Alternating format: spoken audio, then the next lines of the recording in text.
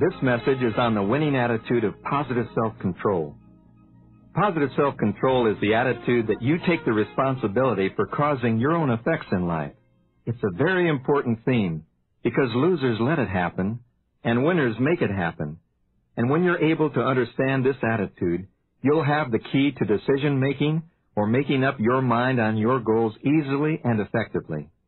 Because winners first want to win, then they discover that they're in control of making it happen, and all the images and all the goals that they've set become more easily obtained because they realize that they're driving. My own motto in life is that life is a do it with God, do it for others, do it to myself program. The true meaning of self-control is often misunderstood. Many people interpret self-control as getting a good grip on yourself or remaining cool under pressure. But self-control as it relates to the psychology of winning is synonymous with responsibility. Winners take full responsibility for their own lives. They believe in cause and effect, and they have that wonderful philosophy that life is a do-it-to-yourself program. Self-control implies freedom for individuals to choose among many alternatives and to shape their own destinies. I know many people who believe that fate or luck or possibly their astrological signs have shaped the outcome of their lives. And these underachievers are people who feel that life is mostly determined by circumstance or predestination or being at the right place at the right time. And they're more likely to give in to doubt and fear and to be wishy-washy and indecisive in the face of a decision that could have led them to true success in their lives.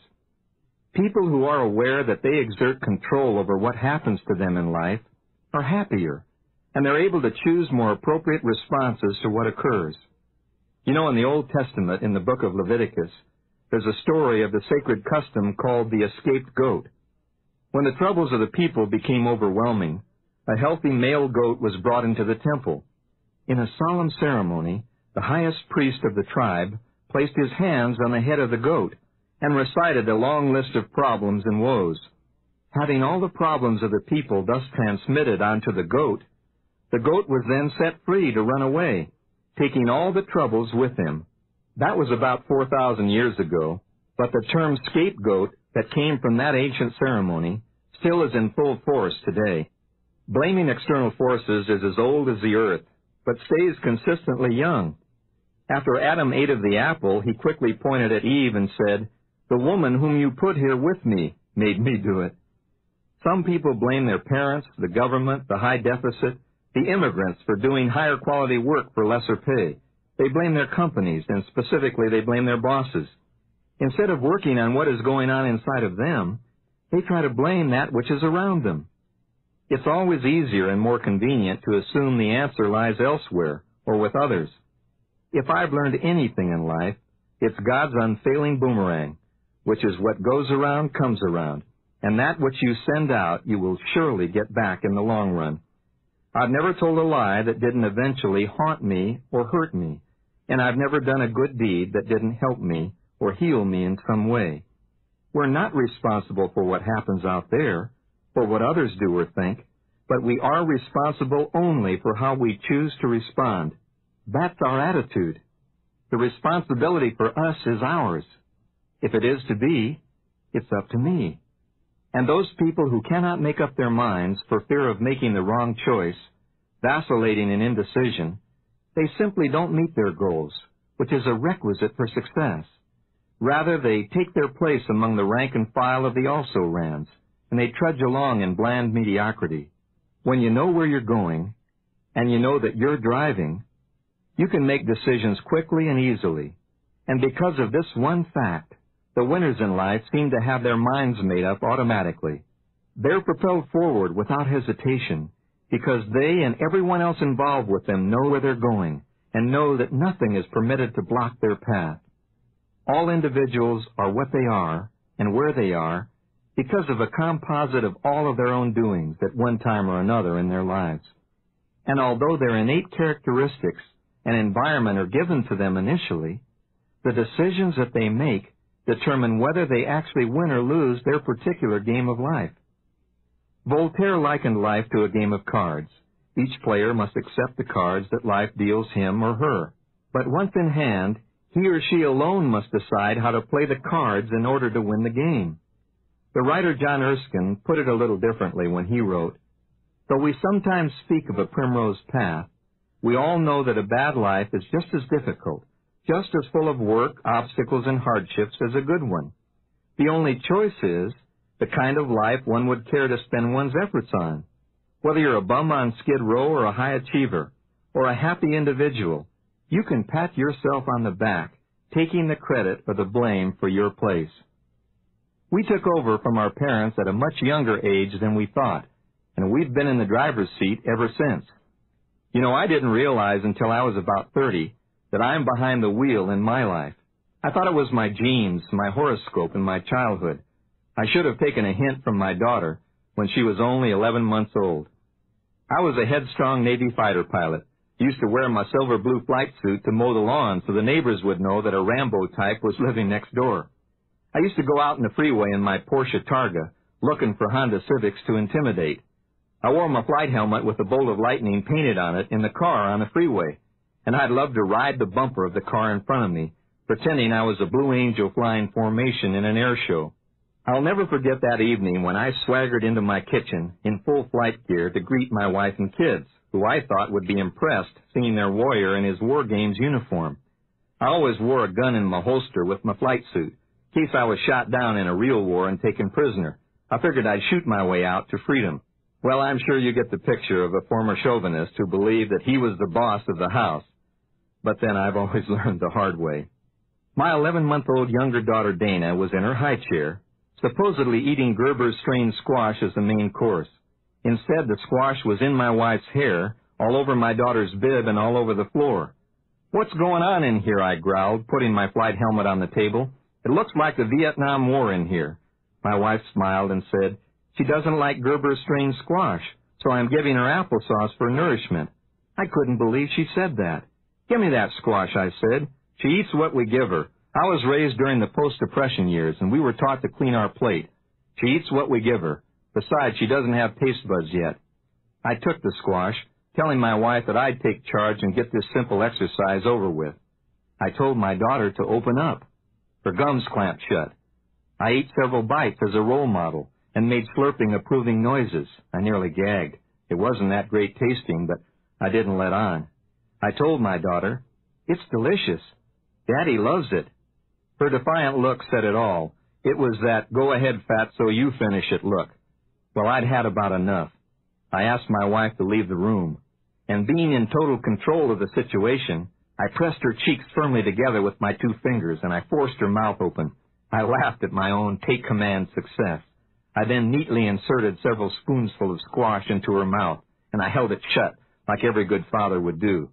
"Go ahead and swallow it," I ordered. "I'm holding on until you do."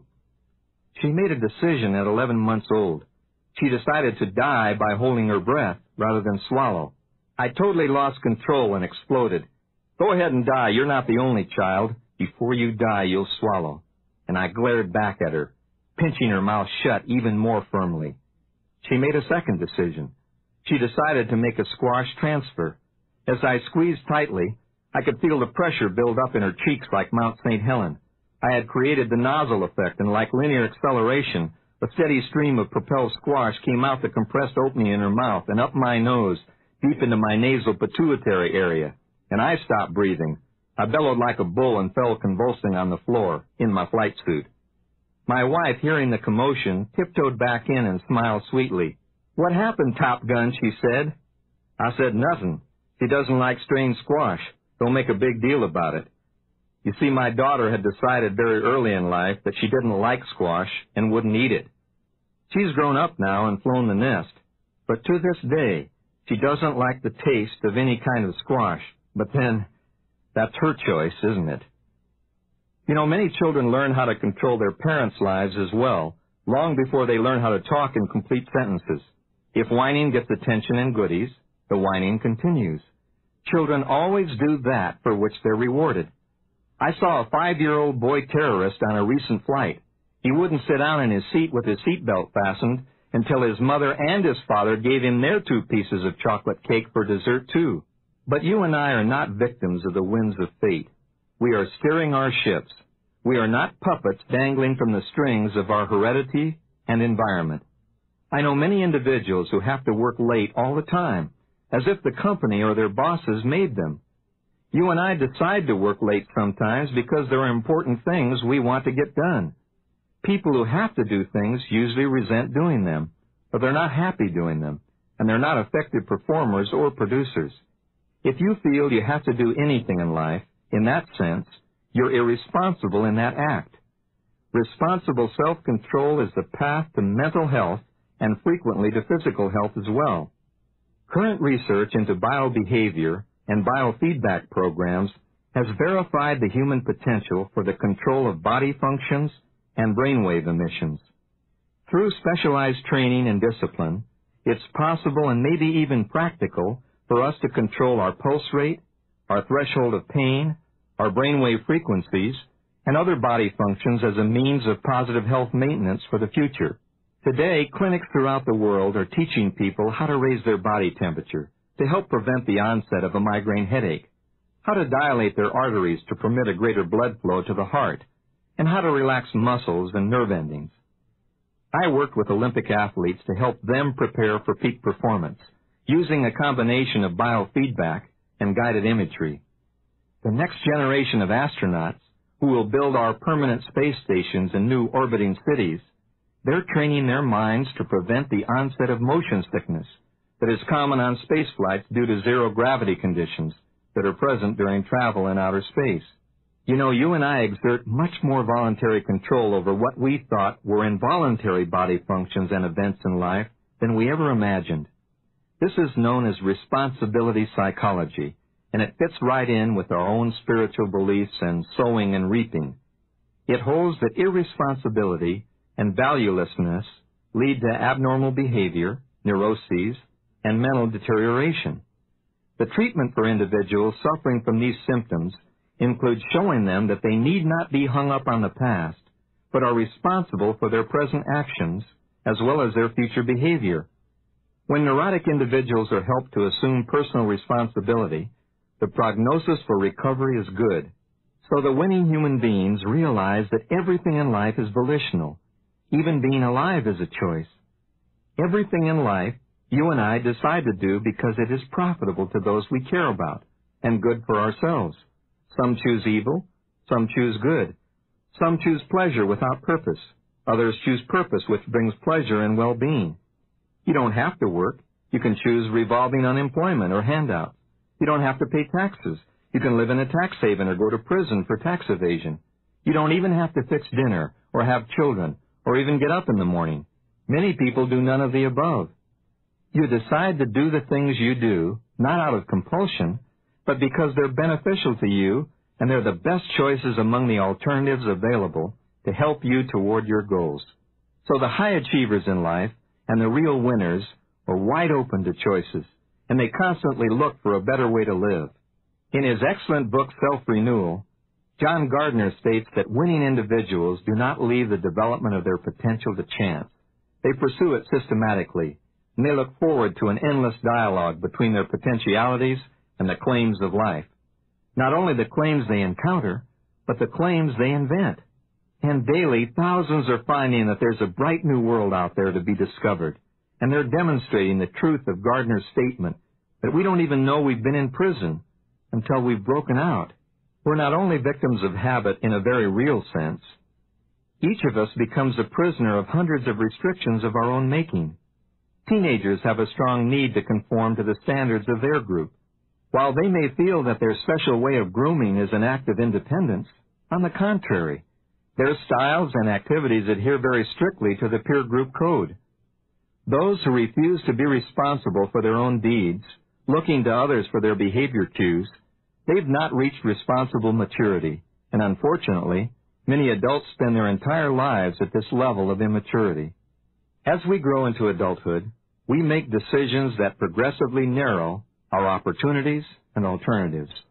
We select only a few friends out of the thousands with whom we rub elbows every day, and these friends are usually people with whom we agree, and thus we limit the input of fresh ideas. We choose our educational level, which in turn determines to a great extent our jobs and our associates, And from day to day, we seek the path of least resistance, comfortable in our safe, established ways. The responsible winners look to the shackles that they've placed on themselves by apathy and by lack of imagination, and in a moment of truth, they decry their predicament and make a declaration of independence. They assert their option to choose and assume their rightful role of personal responsibility. Famed anthropologist, sociologist, the late Margaret Mead, called personal responsibility our most important evolution, and the notion that we are the product of our environment our biggest sin. You know, there should be a statue of responsibility standing in San Francisco Bay to match the Statue of Liberty, because there can be no liberty or freedom without responsibility. We will be free only as long as we can use freedom responsibly. The law of cause and effect is forever the ruler in our lives.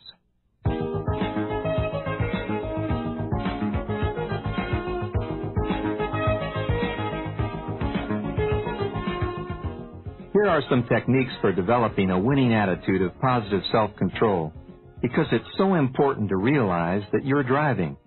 First, eliminate the words I have to and I can't from your vocabulary. Get rid of them. There's nothing you have to do. Second, list alternative choices to your current habits, especially those habits you don't care for. Put some new choices down on paper. Third, take the credit and the blame for your decisions openly, but especially take the credit because you got yourself there.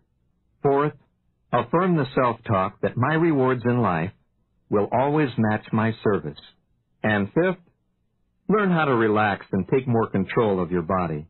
Practice some deep relaxation methods and study and learn more about biofeedback techniques. Take greater voluntary control of your involuntary body functions. Learn how to relax your muscles to get rid of tension. Learn how to elevate your skin temperature to get rid of headaches. Learn how to relax and elevate your temperature to increase your blood flow and reduce your heart rate. And set a specific time each week to initiate some action letters and action phone calls in your own behalf. Because you see, the winners in life don't wait for invitations to succeed. They make them happen. In other words, losers do let it happen, and winners do make it happen. So put on paper and create your own horoscope for life. Positive self-control is the attitude that you take responsibility for causing your own effects in your life.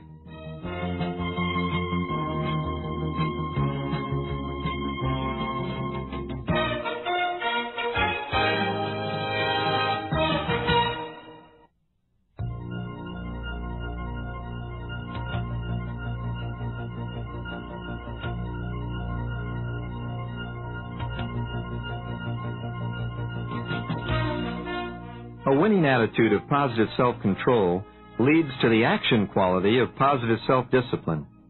Positive self-discipline is paying the price of winning, and the theme of positive self-discipline is practice, practice, practice. Winners practice positive self-discipline. Self-discipline puts your money where your mouth is. Self-discipline dares you to place a bet on yourself. And self-discipline begins where lip service ends. All of the other winning qualities in this program are absolutely worthless without positive self-discipline. Because you may be motivated by desire, you may feel you're in control, you may expect to go to the moon, you may even imagine yourself on the moon, but you'll never even visit a NASA exhibit without persistent self-discipline. It all seems so simple. You tell your little robot subconscious achievement mechanism that you want a new self-image, and zap, just like a thermostat, up we go. Well, there's a little more effort involved because you've been like you are for some time now. In fact, most of your life. And every day, your actions and reactions usually confirm and support your current self-image. You see, you constantly talk to yourself every minute you're awake, at about 600 to 800 words a minute, maintaining and justifying who you are today. This has been going on for years. Your little robot has matured into a whole control room full of some very big habits. And habits are the key, because habits start out as offhanded remarks, sometimes magazine ads or friendly hints, experiments, and like flimsy cobwebs with very little substance, They begin to grow, layer upon layer, thought upon thought, fused with imagination and emotion, until they become like unbreakable steel cables to shackle or strengthen our lives. Habits are the attitudes which grow from cobwebs into cables that control your everyday life. The theme of positive self-discipline is make winning your habit. Positive self-discipline alone can make or break a habit. Self-discipline alone can affect a permanent change in your self-image and in you. Many people have defined self-discipline as doing without. But a better definition of self-discipline is doing within when you're doing without. Because self-discipline is no more than mental practice, the commitment to memory of those thoughts and emotions that will override current information stored in the subconscious memory bank. And through relentless repetition, these new inputs penetrate into our robot subconscious, resulting in the creation of a new self-image. The art of visualization or mental simulation is not a new concept at all. It's been around since the beginning of time, because individuals have fantasized and acted out their whole life scripts in advance, just like a movie right from the beginning. During the past decade, the art of visualization has become more sophisticated. From a simple concept of positive thinking to a highly technical approach complete with computerized digital and video simulation games and programs.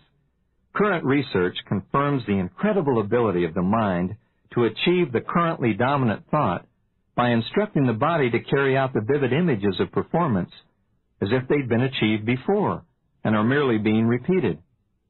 One of the major reasons for many individuals failing to reach their goals is that they do not understand, and if they do, they're not willing to exercise the determination and self-discipline of practicing within when they're doing without.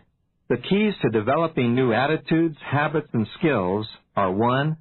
The commitment to memory, usually in a relaxed or meditating environment, those specific visualizations and accompanying emotions that can override current information stored in your subconscious robot. And 2, through relentless repetition, again, and again, the penetration and storage of these new inputs into your robot self-image, resulting in the creation of a brand new self-image about that particular act. True self-discipline is telling yourself over and over with words, pictures, concepts, and emotions that you are winning each important victory now. So the winners practice in and out of the office and on and off the playing field. They learn new information, correct information, and then they visualize it, and they simulate each experience they want to achieve. Every winner I've ever met in every walk of life, male or female, young or old, uses the technique of visualization or mental simulation every day in his or her imagination. As former chairman of our Olympic sports psychology program, I met a world champion Russian figure skater, and she told me, "You know, Dennis, I rarely fall because I practice each sequence in my imagination at night with my eyes closed, and I could successfully perform my entire routine blindfolded without hesitation." From former Olympic skiing stars like Billy Johnson, Debbie Armstrong, and the Mayer twins, to all of the marvelous European champions, they've all learned that mental simulation is an excellent way to practice skiing and gain confidence. In your mind, close your eyes, feet together, weight properly balanced, correct knee position, down the fall line, navigate the moguls, feel the crisp exhilaration, the wind, the speed, the open freedom of doing it all yourself. For champions, it's the winning edge. For beginners, it's a great way to conquer fear. After all, in your imagination, you never fall. All of the great golfers like Jack Nicklaus and Greg Norman and Pat Bradley and Kathy Baker, every time they miss a shot, they immediately replay it in their imaginations. And tennis greats like Martina Navratilova and Boris Becker, they're simulation masters. You know, some time ago when Jack Nicklaus won the Masters golf tournament in his middle 40s, a veteran jockey was simulating while he watched Nicklaus and his son march up the 18th fairway toward the victory celebration in the coveted green jacket. As he watched the TV coverage, riding legend Willie Shoemaker said to himself, "If Jack Nicklaus can win the Masters at his age, then I can reach inside myself and win the Kentucky Derby one more time at over 50 years of age." the simulation once again came true as old Willie the Shoe stood in the real winner's circle in Louisville on Derby Day. So the winners in life simulate and practice winning. In other words, they take their successes and build on those. They practice as if they were first, even if their challenge is a first for mankind, because it gets to be a habit with them. The astronauts are the best living examples of winning self-discipline. I had the good fortune to study and observe the Apollo Moon Program astronauts, and I watched the crews playing Let's Pretend We're Going to the Moon. You see, no one had ever done it before. Who other than Jules Verne or Isaac Asimov really dreamed it possible? Astronauts spend years engaged in mental simulation. They practice bobbing up and down in a rubber life raft at sea, responding to the feeling of weightlessness so they'd be experienced in outer space. Then they went to the desert and practiced with a simulated lunar excursion module, as if they were landing it on the surface of the moon. Hour after hour, month after month, year after year, they memorized and simulated the exact theoretical steps with hundreds of critically vital sequences that NASA scientists had imagined and computed would take them safely to the moon and back. And then Neil Armstrong, after 300 practice sessions, took the first step and transmitted his reactions back to Mission Control in Houston. Houston, the Eagle has landed. That's one small step for a man and one giant leap for mankind. But he also radioed back, it was beautiful, just like our drills. You know, I remember sitting next to a woman on a recent flight to Chicago who was making a weird, high-pitched humming sound with her eyes closed. I turned the overhead air nozzle on her face, and I asked her if she wanted me to call a stewardess to come to her aid. She retorted indignantly, "I beg your pardon. I'm an oboist for a symphony orchestra, and I'm practicing for tonight's performance." I thought that was weird, but she thought I was weird for interrupting her, and she said, "Now, if you'll excuse me, I'll continue the performance." Perhaps the most riveting example of winning self-discipline that I've ever seen has been exposed to you and me through the experience of our POWs returning from Vietnam. Through the joy and heart-rending tearful reunions with families those many years ago, did you come to understand the self-discipline in action? Did you hear or did you read about the prisoners' habit patterns in practice sessions during those 3 to 5 to 7 years of deprivation and boredom? What would you do if you were locked up with no end in sight? Would you sleep? Would you read? Would you do push-ups? Would you get depressed a lot? Would you feel sorry for yourself? Would you resent the folks back home? Or would you, as most of them did, make prison camp a self-improvement retreat? Several of our POWs made guitars out of wooden sticks and strings, and although their crude instruments made no sound at all, those who knew how to play practiced from memory, listening in their imaginations. They taught each other many new chords and finger positions and songs, and some POWs who had never held a guitar before are now accomplished flamenco guitarists. 7 years is a long time to practice. And other POWs at the Hanoi Hilton, they fashioned piano keyboards by taking a flat board and pencil sketching the keys' actual size. Although their Steinways were silent and unplayable, they practiced day after day and enjoyed their favorite selections. And others practiced typing on imaginary typewriters and came back at 40 words a minute without an error the first time they had ever typed on a real IBM typewriter. Physical fitness abounded in the prison camps. When there was nothing else to do, they did sit-ups. And one POW now holds the world's record, 4,500 sit-ups without resting. I'll never forget the story of Air Force Colonel George Hall, who played an imaginary round of golf every day during his 5.5 years as a POW in North Vietnam. In his 8x8 cell, in black pajamas and bare feet, Colonel Hall played his best rounds of golf. You see, he'd been a 4 handicapper back home at the club, which meant he shot in the middle 70s. But in his mind, he played every shot, every club. He teed up every ball. He replaced every divot. He pulled out the flag on the green. He studied the break and putted down. Every game he'd ever played well in the past, and every course he'd not yet played, but only seen on television.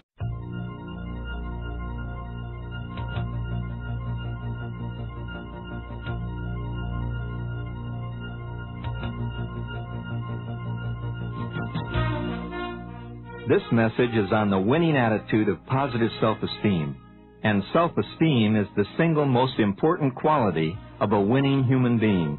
It's that deep down inside the skin feeling of your own worth. You know, I like myself. I really do like myself.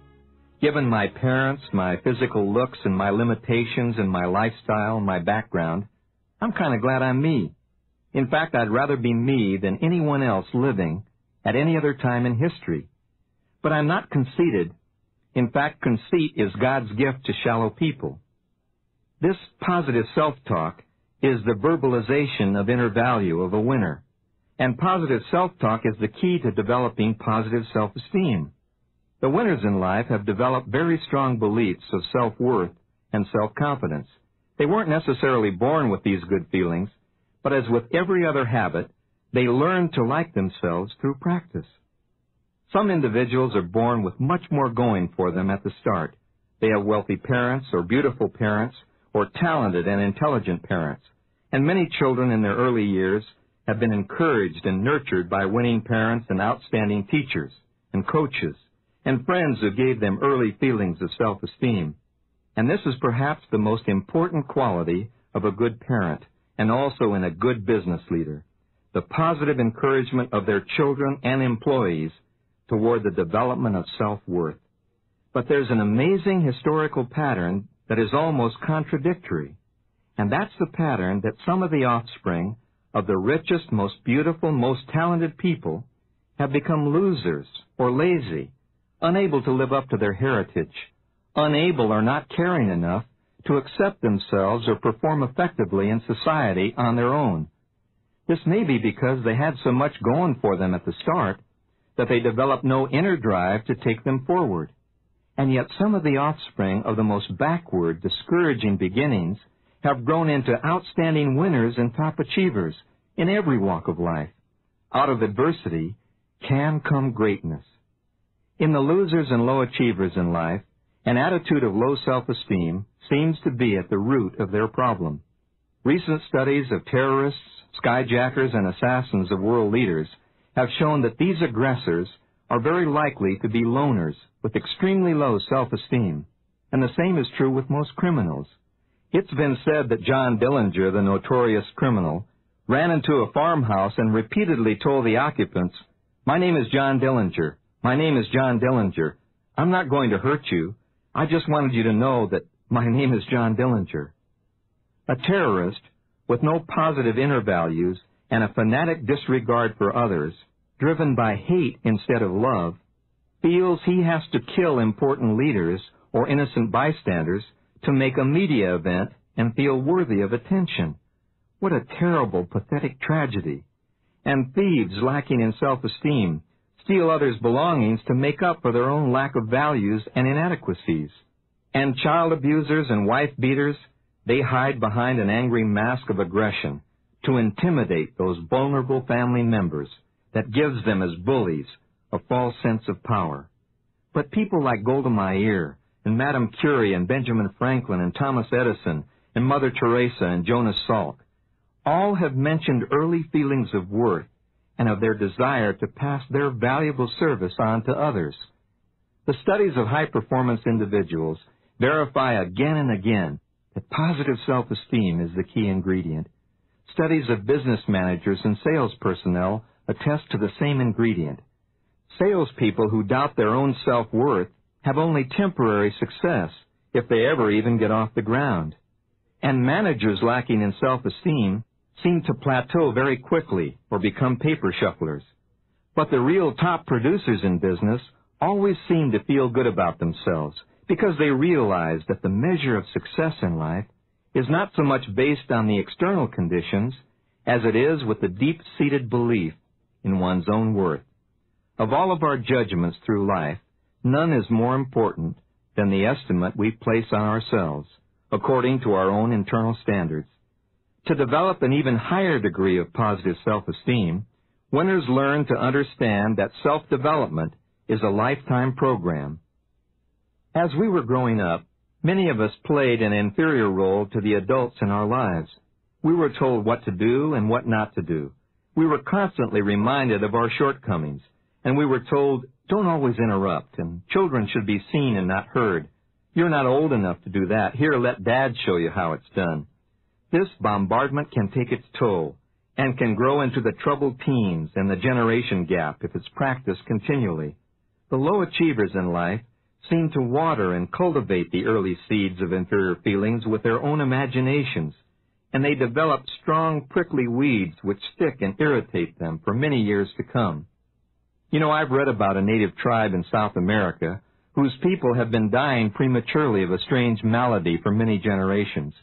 It was finally discovered that the disease was caused by the bite of an insect, which lives in the walls of their adobe homes. The natives have several possible solutions. They can destroy the insects with an insecticide.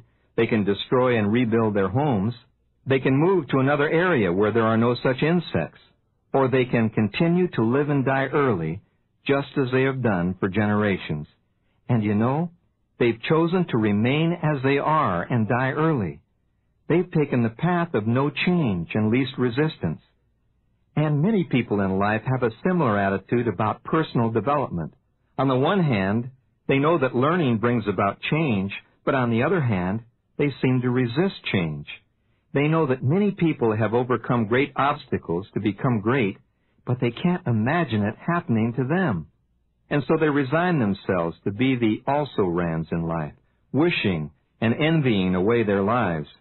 These low achievers learn the habit of concentrating on their failures and all the negative events in their lives, with self-talk that seems to reinforce this losing cycle. Because they're controlled by external standards that have been set by others, they often set their sights too high to begin with, and as they fail to reach their goals again and again, these failures become set in their subconscious self-images as actual targets and real goals of their own. This explains why so many well-meaning people have what I like to call permanent potential. In other words, they almost succeed over and over again, having only temporary or fleeting success, which fails to materialize into any solid lifestyle at all. It's also interesting to note that the blowhards in life, the ones who yell the loudest for service and try to get your attention, are really calling for help because of low self-esteem. What they're really shouting is, "Help! Look at me, please." There's also a growing tendency today among many individuals to display an array of expensive possessions and outward trappings of affluence. This concentration on status symbols is more likely to say to others that the owner is actually lacking in self-esteem, rather than the fact that he's rich. It's possible that only those with a strong sense of self-worth can afford to display a modest image to the community, and they usually do. But there's another side to modesty. Humility is serving others with value. Humiliation is when you tear yourself down in the process. Many people are prevented from using their talents because they live under the mistaken belief that it's wrong to be competitive, even as a means of testing their inner abilities and develop skills. They've become fanatic in their cry that it's wrong to be rich. They have the notion that it's noble to be poor, and that poverty leads to spiritual purity. They rationalize from the scriptures that money is the root of all evil, not realizing that they're misquoting the timeless wisdom, that the love of money is the root of all evil. When money, power over others, and personal gain are the major goals in life, then moral and economic crises are not far behind, not only for the individual, but for the entire society. You see, wealth is only a source of happiness when it's employed to do good for others. If you are developing a lifestyle that is pleasing and inspiring to yourself, and if your efforts are setting a healthy example for those who look to you for guidance and encouragement, then you are indeed a wealthy person. But lest you get the wrong impression, I see nothing wrong at all in being extremely financially successful. In fact, that's what free enterprise and the psychology of winning are all about. We should have the right to earn as much as we're willing to work and create for, by providing products or services that benefit as many people as we can. And there's the key, that benefit others, not exploit them, not cater to their insecurities, to their sexual perversions or their obsessions. Financial resource is behind every scientific breakthrough, every medical technology, every industry, every book we read, and every job we have. Financial wealth is the harvest of our collective and individual productivity, and I believe in enjoying the fruits of my labors without guilt. Quality in everything is what we should invest in. It demands the highest price because it's made to function properly and to last a long time. To establish true self-esteem, we must concentrate on our own successes and forget about the failures and the negatives in our lives. The child's view must be recognized as just that, as serving a purpose in the early years, but dropping aside as we mature. Instead of comparing ourselves to others, we should compare ourselves with our own abilities, our own interests, and our own goals. And we can make a conscious effort to upgrade our lifestyle and pay more attention to personal appearance and personal habits. To develop more self-esteem, we need to base more of our actions and more of our decisions on rational thinking rather than on emotions. Emotions are the automatic product of subconscious integration, and they're passive and reactive in nature. To respond to the daily experiences and challenges of life by reacting emotionally is to nullify the wisdom and the power of the rational mind. The real winners are able to enjoy their emotions like children, probing the depths of love and excitement and joy and compassion. But the winners make the decisions that shape their lives through logic and common sense. And marriages today, of course, would be a lot stronger if they were entered into intelligently as well as emotionally. To develop and maintain high self-esteem, we need to find pleasure and pride in our current profession rather than looking at the greener pastures elsewhere. This is the philosophy of finding success in your own backyard, right now, right where you are, and making changes in your own internal standards rather than searching for external stimulation in a new environment. Although we're always seeking improvement, the real winners with positive self-esteem accept themselves just as they are at this moment. Since the perfect human being has not been discovered, we all need to live with our hang-ups and our idiosyncrasies until they can be ironed out. One of the most important qualities in successful dynamic living is that of self-acceptance, the willingness to be oneself and to live one's life as it's unfolding, accepting all the responsibility for the ultimate outcome. Perhaps the most important key to permanent enhancement of self-esteem is in the practice of positive self-talk. Every waking moment of our lives, we must feed our subconscious self-image positive affirmations about ourselves and our performances so relentlessly and so vividly that our self-images in time are modified to conform to the new higher standards. I've been conducting research on the power of words and images on the functions of the body, and I've been amazed at the tremendous influence that words and thoughts spoken at random can have on body functions that are monitored on biofeedback equipment. Since thoughts can raise and lower body temperature, secrete hormones, relax muscles and nerve endings, dilate and restrict arteries, and raise or lower pulse rate, it's obvious that we need to control the language we use on ourselves. That's why the winners in life rarely ever put themselves down in actions or in words. Losers fall into the trap of saying, I have to, I can't, I'm a klutz, I shoulda, woulda, coulda, mighta, oughta, if only I'd, if only I'd, I'll try, and I wish. And the most famous losing line of all, yeah, I know, but, or just, yeah, but. Winners use constructive self-talk every day. I want to. I can. I'm feeling better now. I'm improving. Next time I'll get it right. I choose. I look forward to. I'll do it. One great indicator of our opinion of ourselves is the way we can accept a compliment. It's incredible how many of us tend to discount our worth and belittle ourselves when others try to pay us value. In my more unsuccessful early years, I had real trouble handling compliments.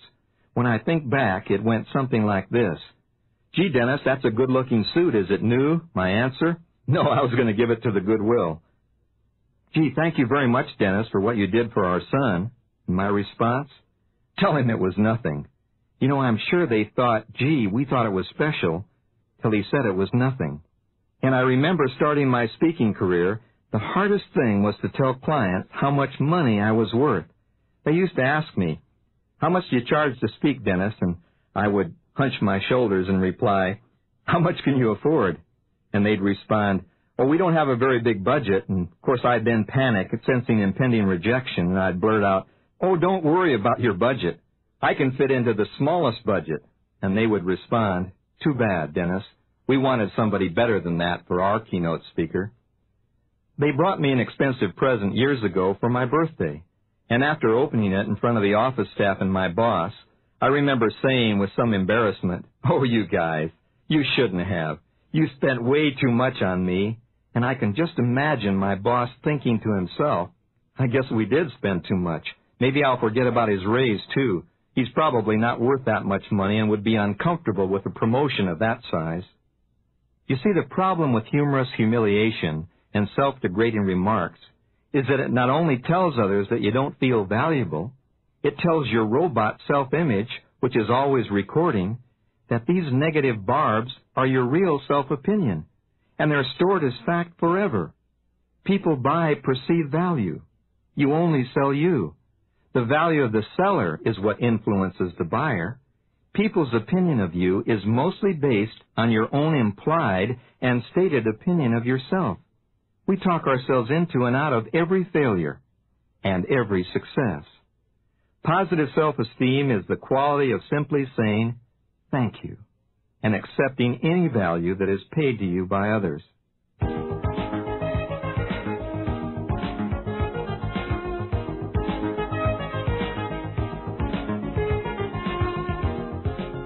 Now let's review a few basic reminders that will keep your self-esteem up in the winning cycle.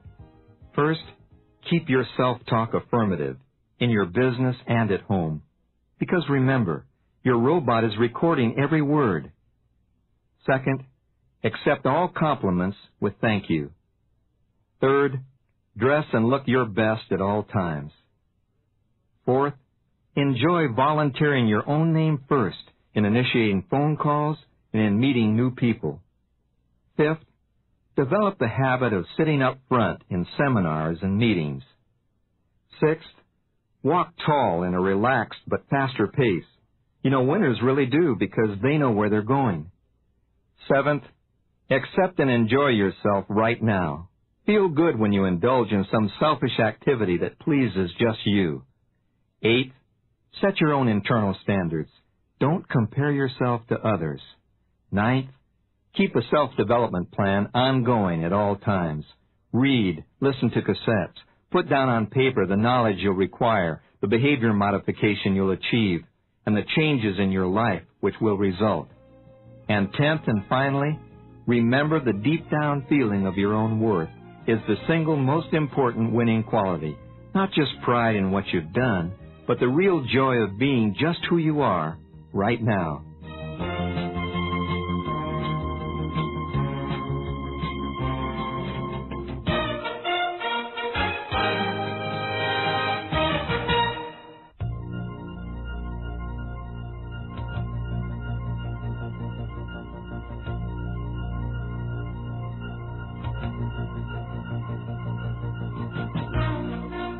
This message is on the action quality of positive self-dimension.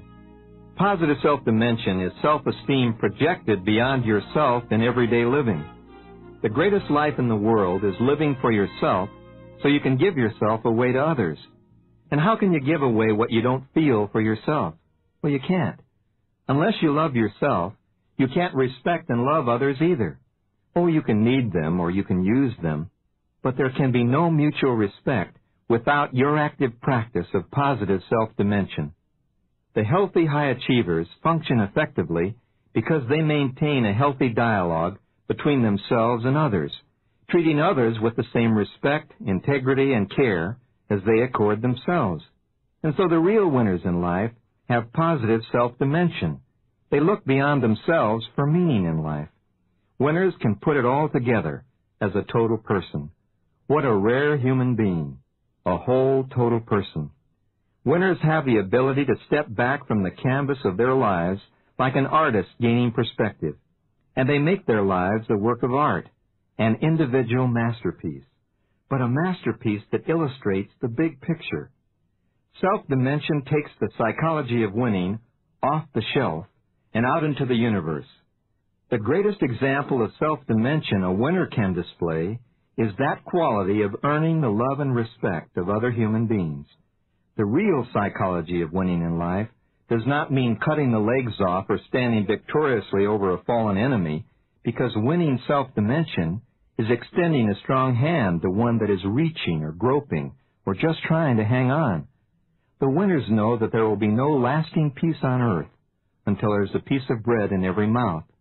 Winners create other winners without exploiting them. They plant shade trees under which they know they'll never sit. They know that true winning in life for the human race is when caring and sharing people help even one other individual to live a better life. Self-dimension begins with the inner circle, the family. Is your family a winning team, or is it a chicken outfit that the kids can hardly wait to get out of? Are your personal relationships precious to you, or have you lost touch, except for holidays, anniversaries, reunions, and parties? I know a community leader who was busy speaking at evening meetings while his kids were stealing car stereos.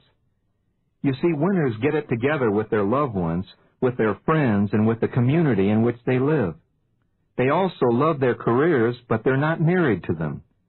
Winners vote, and they care about the management and its effectiveness and its fairness and its honesty in their cities and in their states and in the nation as well. Winners live a well-rounded life. They build their spheres of relationships with evenly distributed emphasis. Are you a financial success with plenty of money to spend, but no time for your kids? Losers try to buy love and trust, and they fail every time. Do you spend all your time with your family, but not enough time earning enough to care for them? Do you have a winning scout troop as an outside activity, but a losing, neglected family at home? Are you pretty or macho externally, and shallow and egotistical internally? Does your sphere of life have all the pressure at one point? If it does, it could burst. The losers in life have the philosophy of do it to others before they do it to you. They have the I win and you lose attitude. And one of the most infamous self-made men who nearly ruled the world by using self-image and self-direction to achieve his goals became the greatest loser in history. He was Adolf Hitler. When he was a young billboard paper hanger, he convinced a few loyal followers that he was destined to become the Führer of the Third Reich. He won every battle at the expense of other human beings, and he lost the whole ball game in the end, becoming one of the greatest human tragedies in modern history. Adolf Hitler was a pathetic example of low self-esteem transformed into a grossly distorted self-dimension of do it to others before they do it to you. The real winners in life practice the double win attitude. If I help you win, then I win too. I win, and you win. And they realize that it's not nice to fool Mother Nature either, because nature is innocent and abundant, but very unforgiving. We've exploited her resources, and she's responding like a mirror, reflecting our gluttony and plunder with dwindling resources, pollution, unclean air, unsafe water, toxic food, and cancerous byproducts of technology. As we change our environment to suit our short-range ambitions, we may be risking the very survival of the human race. And therefore, real positive self-dimension is an understanding of the vulnerability of the life process and the delicate balance of ecology. The winners remember that those who owned the earth for thousands of years may be in the Hall of Fame of the extinct. They know that New York could become Tyrannosaurus Rex, and Los Angeles the woolly mammoth or mastodon, unless they cherish the natural environment and put back at least as much as they take out of the earth. And winners take their cues from their friends, the animals, as well. They know what sealskin coats and fancy furs of ocelot can mean to future generations. Someday, when SeaWorld's long gone dry, and all the birds have flown, and all the fish are gone, or on your dinner table, and all the animals are rubberized, or polyester foam, available exclusively on stage at Disney World, someday a group of wise men will deduce and calculate that what befell the animals could well be human fate. Someday, if we're not careful, we may find in some museum a glass display that lights up when you press the rail, complete with tape-recorded spiel that tells in 30 seconds of the day when man and woman roamed the planet Earth with their beloved friends, the animals. Self-dimension, fitting in, drawing upon the spiritual power woven intricately into every fiber of our being. Winners in life go beyond the horoscopes and stars and fortune tellers' prophecies. They go beyond the do-it-to-yourself advice, even beyond their plastic surgeon's knife, and they live each precious golden day as if it were their last. They build for the future, and they learn from the past. Positive self-dimension is being in harmony with the divine order that shapes the entire universe. It is seen in the perfection and in the beauty manifested in nature, and recognizes the imperfection of man's attempt to reshape nature in his own image. Winners are able to put their own lives into perspective with other human beings, learning from past generations, and open to the idea that other forms of life, possibly more advanced, may be present in the outer reaches of this galaxy or other galaxies beyond. Winners with their positive self-dimension, most importantly, have a keen awareness of the value of time, which once spent is gone from their lives forever. Winners seem to understand the concept which I call close encounters of the fourth kind. Close encounters of the fourth kind have nothing to do with UFOs or Star Wars. The fourth dimension is time, and time is forever the ultimate ruler in each of our own lives. When we were children, time stood still. It took forever for Christmas and summer vacation to arrive. Our 21st birthday was always way out in the future, and then it came and went. A close encounter of the fourth kind is a life experience in which you come face to face with the reality that there are no timeouts, no substitutions, no replays, that it's not a rehearsal or a practice game, but it's truly the Super Bowl, World Cup, or big game every day. And this is not merely a cliche with the winner. It's a sobering understanding that the clock never stops. Your encounter may be a near miss on the freeway. It could be the loss of a close friend or a serious illness in the family, or something as simple as a high school or college reunion, or an encounter with an old family photo album, or even a new look at yourself in your own bathroom mirror. I went to my 30th high school reunion not too long ago, and it was a sobering experience.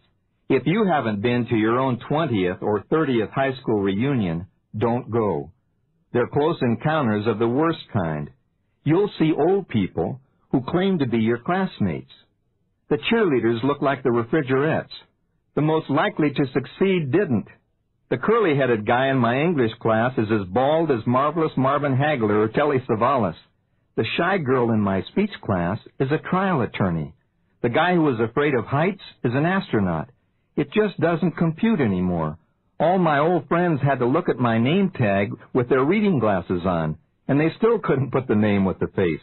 I told them all I travel a lot and get jet advance instead of jet lag. Winners learn from each of these close encounters.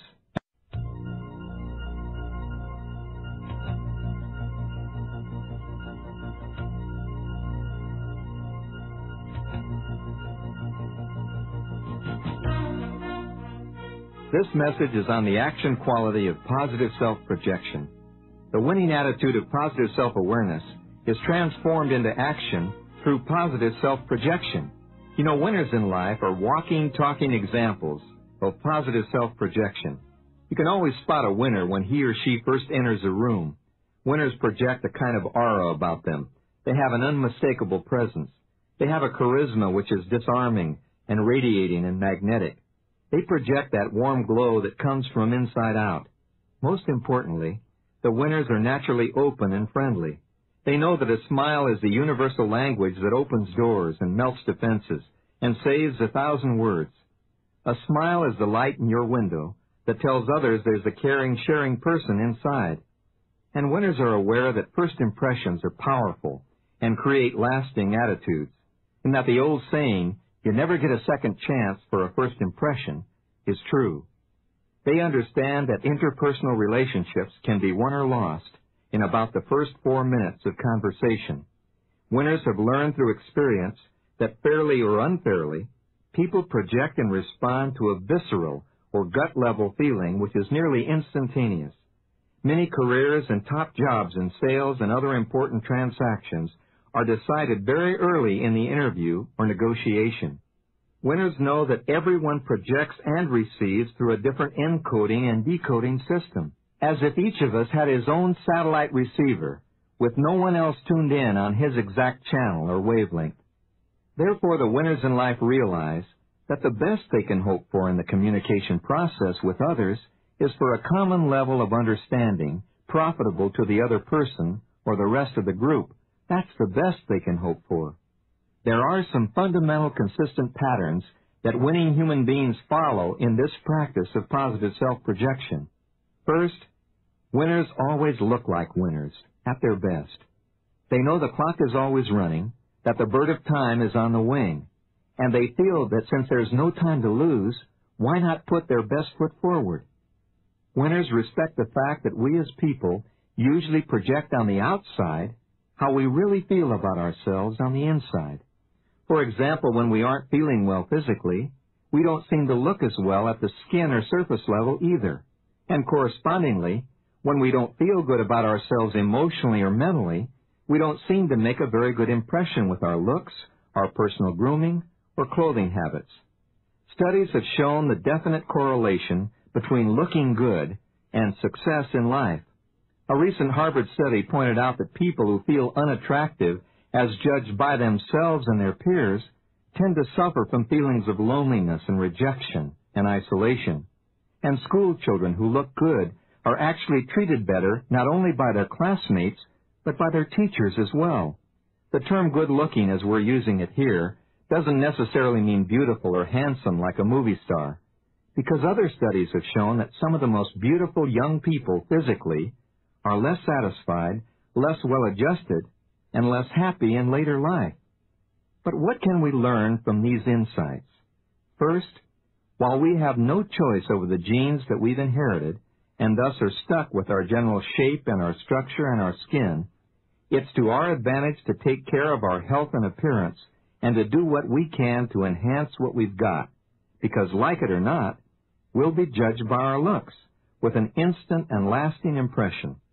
And second, since we behave according to the way we think we look, rather than the way we actually look to others, those of us who can learn to be fairly satisfied with our features are way ahead of the game as far as being real winners in the game of life.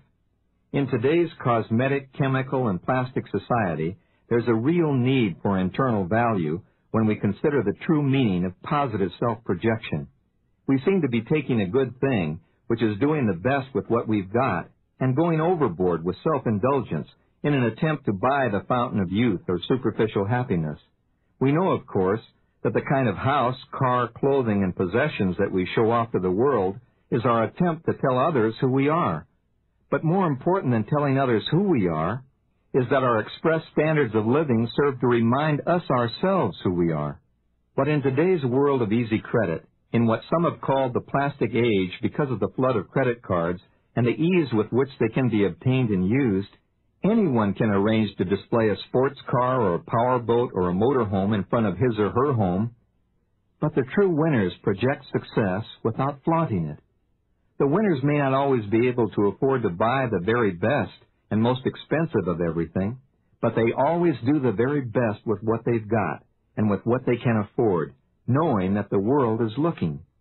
So we don't have to be rich or spend a fortune to project the look of a winner. All it takes is a little extra effort and time in personal grooming.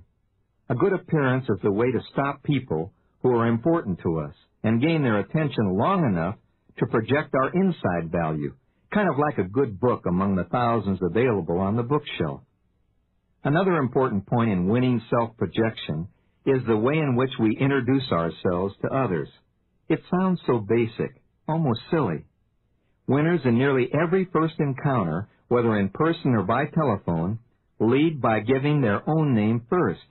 Hello, my name is Denis Waitley. As simple as it may seem, by stating our own name up front in a positive, affirmative manner, we're projecting self-worth and giving others immediate reason to accept us as someone important to remember. Winners get in touch by extending their hand first, knowing it's a time-proven way of paying value and respect to others. And along with the warm handshake, winners use direct eye contact and a warm, open smile to project interest in communication. Nothing marks the loser so clearly as shifty, wandering eyes, unable to look straight into our own, but looking down in a way as if to say, I can't be straightforward with you because it's too uncomfortable. And nothing marks a winner so clearly as a relaxed smile and a face that volunteers his or her own name and enjoys it while extending his or her hand to yours and looking directly into your eyes. Winners learn the art of projecting themselves through active listening. Once they introduce themselves, they become the listeners. They know that listeners learn a great deal, while talkers learn nothing.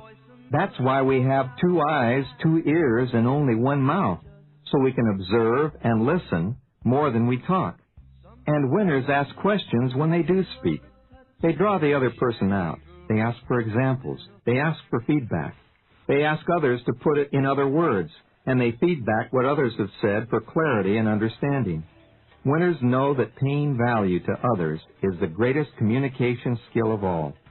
Earl Nightingale, one of the greatest self-development philosophers of our time, calls this unique skill the I'll make them glad they talk with me attitude. This is a great idea that's so simple it's almost deceptive. We have to examine it carefully to understand how it works and why. I'll make them glad they talk with me is an attitude that can become a whole way of life when winners face a prospect or an adversary or a potential friend. When they pick up a telephone, their attitude is service-oriented and not self-oriented. Their concern is for the other person and not themselves. When we have someone else's interest at heart, not just our own, the other person can sense it. They may not be able to put it into words just why they feel that way, but they do. On the other hand, people get an uneasy feeling when they talk with a person who has only his or her own interests in mind and not theirs. There's an excellent reason why we get these feelings about people. It's known as nonverbal communication. It's the old business of who you are speaks so loudly, I can't hear what you're saying. And it's tremendously important to all of us in self-projection. We communicate by means of some 700,000 nonverbal signals. Now, when we consider the limited vocabulary of the average person, it's easy to understand why nonverbal communication has more effect than most of us had ever realized. People, whether they know it or not, telegraph their intentions and feelings. Whatever goes on the inside seems to show on the outside. We receive most of these nonverbal communications below the conscious level of thinking. Our subconscious robot-like minds evaluate them and then serve them up to us as feelings based on our past experience. When we adopt the I'll make them glad they talk with me attitude, this idea of helping the other people solve their problem, we have their interest at heart. Then the feelings they receive agree with what they hear us say, and the climate is just right for all of us to benefit. Everybody wins with this attitude. So winners listen to the whole person. They observe body language, realizing that folded or crossed arms sometimes means a defensive or introverted listener. They understand that hands on the hips or active gesturing can mean an aggressive attitude. And winners watch the eyes, which can look down or away in self-consciousness or guilt, or which can flare or pinpoint in surprise or anger. Winners listen to the extraverbal messages too, the tone of voice, the tremor, the nervous laugh.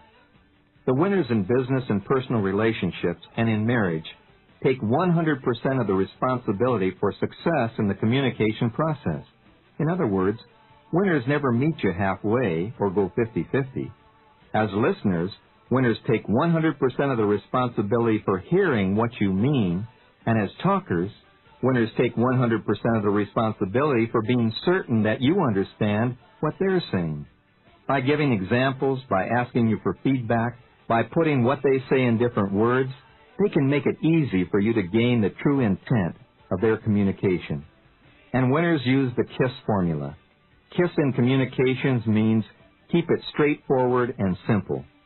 Winners project in clear, concise, simple language, and they use words and examples that don't evoke a double meaning or a hidden agenda.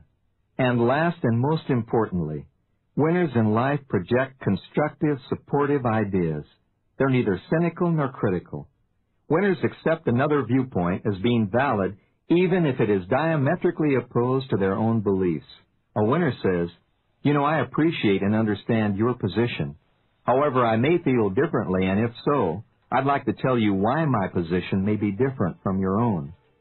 When Will Rogers said, "You know, I never met a man I didn't like," I'm sure he didn't mean that he approved of all the traits and characteristics of every man he met, but he always found something he could admire in everyone, because he knew that we get back from people what we give them. If we want to be loved, we must first be lovable in our self-projection. Think back to the people who've had the most influence on you. You'll likely find that they were people who really cared about you, your parents, or a good teacher, a business associate, a good friend, someone who really was interested in you. And the only people you'll influence to any great degree in your life will be the people you care about. When you're with people you care about, their interests and not yours will be the uppermost thing in your mind, and this is most evident in marriage and parenthood. But it's also true in every other area of our lives. It's been said that marriage is not looking at each other, but looking in the same direction together. And this is just as relevant in other areas of our lives as it is in marriage. It's not looking at each other, but looking in the same direction together that counts. Our success in getting along with others and in communicating effectively with them depends upon this same principle. It depends solely upon our ability to help other people solve their problems. This is winning self-projection. The winners say, "I'll make you glad you talk with me," and to a winner you'll say, "You know, I like me best when I'm with you."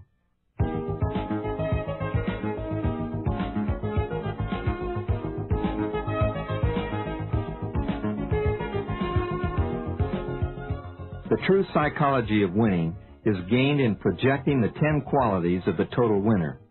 Number 1, project an attitude of positive self-expectancy. Be optimistic and enthusiastic about yourself. Remember the basis for psychosomatic health, that life is a self-fulfilling prophecy, and that the body manifests what the mind harbors. Look at problems as opportunities. Since you usually get what you expect in life, expect the best for you. Number 2, project that action quality of positive self-motivation. Remember that since you become what you think about most, that you're moving constantly in the direction of your currently dominant thoughts. Remember that lasting change is based upon a burning desire that has been internalized by you into an inner commitment.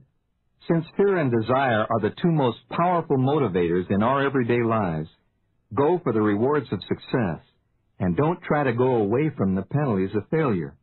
You become permanently slim, not by trying to think of losing weight, but by thinking thin and moving toward your desired weight. In business, project what you want. Don't point out what you don't want to happen. Number 3, project the winning attitude of a positive self-image. Realize once and for all that your imagined self is either your life's achieving mechanism or your self-limiting handicap. Your self-image is like a thermostat or a robot autopilot. Change the setting of the image, and your behavior or performance will automatically seek the level you've set. Your self-image can't distinguish right from wrong or truth from fantasy. So see the image of that person you'd most like to become, and remember that imagination really does rule your world. Number 4, project your self-image into specific goals with an action plan of positive self-direction. Consider the real power of purpose. Set lifetime goals, as soon as possible goals, time priority goals, and concentrate on your most important daily goals. Write them down, no distraction. Check them off. Set them incrementally, just out of reach, but not out of sight. Number 5, project the winning attitude of positive self-control. Winners make it happen, while losers let it happen. Take full responsibility for causing your own good effects. Make the decisions, and exercise the choices that are open to you. And 6, project your self-control in the action quality of positive self-discipline. Remember that habits start like cobwebs, as flimsy notions at first, and then with practice become like unbreakable cables to shackle or strengthen our lives. Practice winning every single day. Simulate the correct information to win with relentless inner visualization over and over again. Practice within when you're doing without. And 7, project that attitude of positive self-esteem as your single most important human quality. Get that deep down inside the skin feeling of your own worth. Use positive self-talk every day. Learn to accept every compliment with a simple thank you, and accept yourself as a changing, growing, deserving human being. 8, project yourself beyond yourself with positive self-dimension. Get the spirit of the double win. Create other winners too. Love yourself so you can give yourself away, and plant some shade trees under which you know you'll never sit. Learn the precious value of time. Profit from the past. Set meaningful goals in the near future, but live in the now, staying away from someday I'll. And do it now, the only moment over which you have any control. 9, project your understanding of true self-awareness in life. Tune in on all the abundance in your arenas. Recognize your unlimited potential. Be honest with yourself and with others too, and walk in another Indian's moccasins for a mile before you pass judgment on him or her. And 10, and finally, project yourself with winning communication to others. Take 100% of the responsibility for sending and receiving. Listen to the whole person. Make others say, you know, I'm glad I talk with you, and I like me best when I'm with you. So look your best at all times, and project your best self at all times. Become a total winner by putting yourself together as a total person. Remember, this is not a scrimmage. It's not a drill. There's no replay, because the psychology of winning is a way of life. It's playing the game to win, and it's got to be your Olympic competition every single day.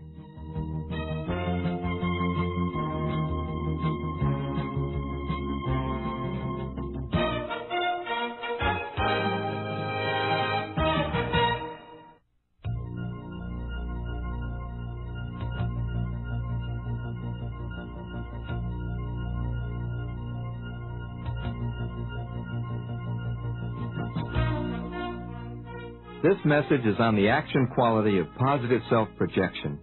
The winning attitude of positive self-awareness is transformed into action through positive self-projection. You know, winners in life are walking, talking examples of positive self-projection. You can always spot a winner when he or she first enters a room. Winners project a kind of aura about them. They have an unmistakable presence. They have a charisma which is disarming and radiating and magnetic. They project that warm glow that comes from inside out. Most importantly, the winners are naturally open and friendly. They know that a smile is the universal language that opens doors and melts defenses and saves 1,000 words. A smile is the light in your window that tells others there's a caring, sharing person inside. And winners are aware that first impressions are powerful and create lasting attitudes, and that the old saying, you never get a second chance for a first impression, is true. They understand that interpersonal relationships can be won or lost in about the first 4 minutes of conversation. Winners have learned through experience that fairly or unfairly, people project and respond to a visceral or gut-level feeling which is nearly instantaneous. Many careers and top jobs in sales and other important transactions are decided very early in the interview or negotiation. Winners know that everyone projects and receives through a different encoding and decoding system, as if each of us had his own satellite receiver, with no one else tuned in on his exact channel or wavelength. Therefore, the winners in life realize that the best they can hope for in the communication process with others is for a common level of understanding profitable to the other person or the rest of the group. That's the best they can hope for. There are some fundamental consistent patterns that winning human beings follow in this practice of positive self-projection. First, winners always look like winners, at their best. They know the clock is always running, that the bird of time is on the wing, and they feel that since there's no time to lose, why not put their best foot forward? Winners respect the fact that we as people usually project on the outside how we really feel about ourselves on the inside. For example, when we aren't feeling well physically, we don't seem to look as well at the skin or surface level either. And correspondingly, when we don't feel good about ourselves emotionally or mentally, we don't seem to make a very good impression with our looks, our personal grooming, or clothing habits. Studies have shown the definite correlation between looking good and success in life. A recent Harvard study pointed out that people who feel unattractive as judged by themselves and their peers tend to suffer from feelings of loneliness and rejection and isolation. And school children who look good are actually treated better not only by their classmates, but by their teachers as well. The term good-looking, as we're using it here, doesn't necessarily mean beautiful or handsome like a movie star, because other studies have shown that some of the most beautiful young people physically are less satisfied, less well-adjusted, and less happy in later life. But what can we learn from these insights? First, while we have no choice over the genes that we've inherited, and thus are stuck with our general shape and our structure and our skin, it's to our advantage to take care of our health and appearance and to do what we can to enhance what we've got, because like it or not, we'll be judged by our looks with an instant and lasting impression.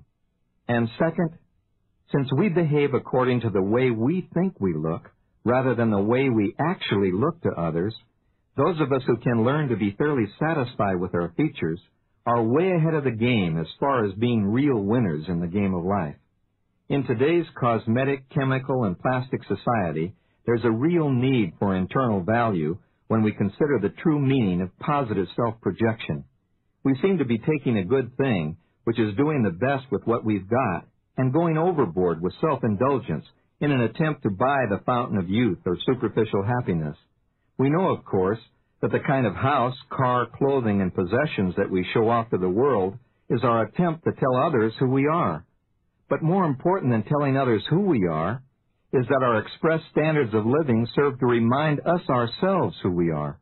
But in today's world of easy credit, in what some have called the plastic age because of the flood of credit cards and the ease with which they can be obtained and used, anyone can arrange to display a sports car or a powerboat or a motorhome in front of his or her home.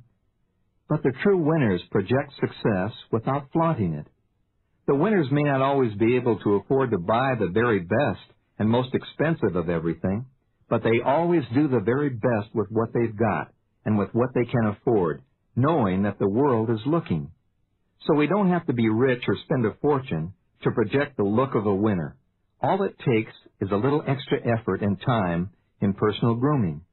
A good appearance is the way to stop people who are important to us and gain their attention long enough to project our inside value, kind of like a good book among the thousands available on the bookshelf. Another important point in winning self-projection is the way in which we introduce ourselves to others. It sounds so basic, almost silly. Winners in nearly every first encounter, whether in person or by telephone, lead by giving their own name first. Hello, my name is Denis Waitley.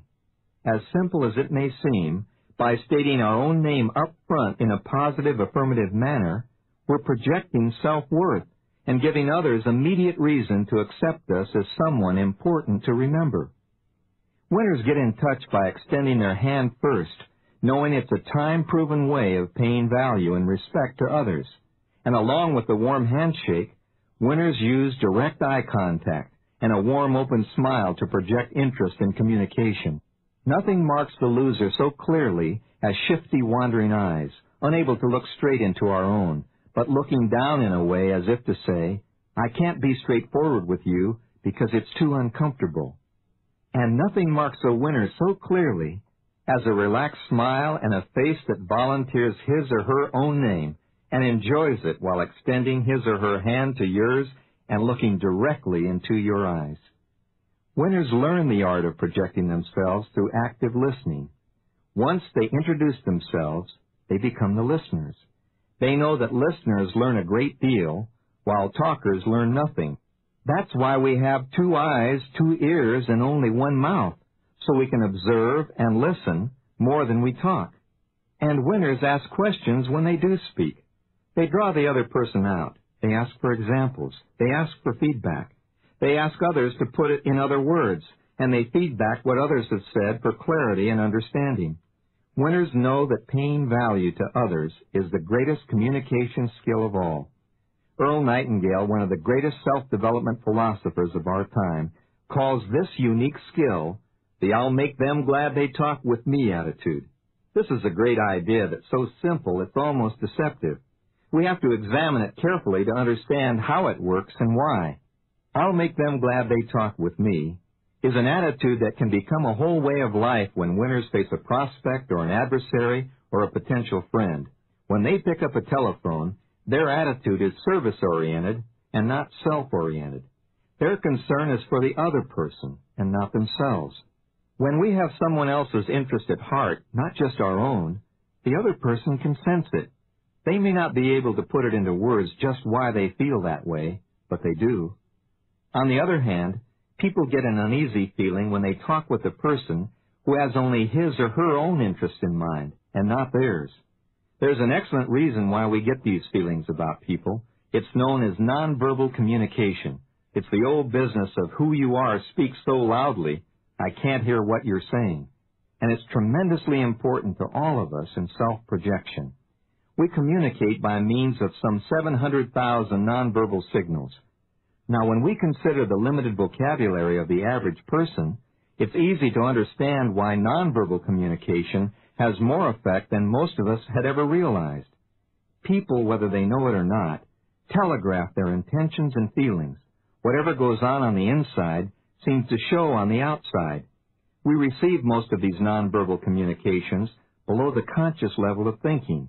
Our subconscious robot-like minds evaluate them and then serve them up to us as feelings based on our past experience. When we adopt the "I'll make them glad they talk with me" attitude, this idea of helping the other people solve their problem, we have their interest at heart. Then the feelings they receive agree with what they hear us say, and the climate is just right for all of us to benefit. Everybody wins with this attitude. So winners listen to the whole person. They observe body language, realizing that folded or crossed arms sometimes means a defensive or introverted listener. They understand that hands on the hips or active gesturing can mean an aggressive attitude. And winners watch the eyes, which can look down or away in self-consciousness or guilt, or which can flare or pinpoint in surprise or anger. Winners listen to the extraverbal messages too, the tone of voice, the tremor, the nervous laugh. The winners in business and personal relationships and in marriage take 100% of the responsibility for success in the communication process. In other words, winners never meet you halfway or go 50-50. As listeners, winners take 100% of the responsibility for hearing what you mean, and as talkers, winners take 100% of the responsibility for being certain that you understand what they're saying. By giving examples, by asking you for feedback, by putting what they say in different words, they can make it easy for you to gain the true intent of their communication. And winners use the KISS formula. KISS in communications means keep it straightforward and simple. Winners project in clear, concise, simple language, and they use words and examples that don't evoke a double meaning or a hidden agenda. And last and most importantly, winners in life project constructive, supportive ideas. They're neither cynical nor critical. Winners accept another viewpoint as being valid even if it is diametrically opposed to their own beliefs. A winner says, I appreciate and understand your position. However, I may feel differently, and if so, I'd like to tell you why my position may be different from your own." When Will Rogers said, "I never met a man I didn't like," I'm sure he didn't mean that he approved of all the traits and characteristics of every man he met, but he always found something he could admire in everyone, because he knew that we get back from people what we give them. If we want to be loved, we must first be lovable in our self-projection. Think back to the people who've had the most influence on you. You'll likely find that they were people who really cared about you, your parents, or a good teacher, a business associate, a good friend, someone who really was interested in you. And the only people you'll influence to any great degree in your life will be the people you care about. When you're with people you care about, their interests and not yours.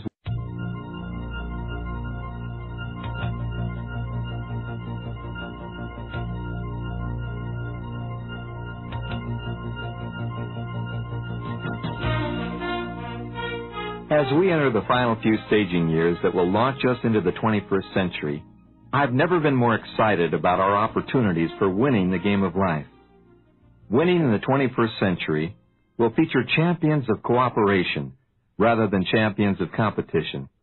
It's painfully true that strong national strength and defense considerations will continue, and these to prevent intimidation by dictatorships and terrorists, to assure access to world communication and transportation routes, and vital strategic resources.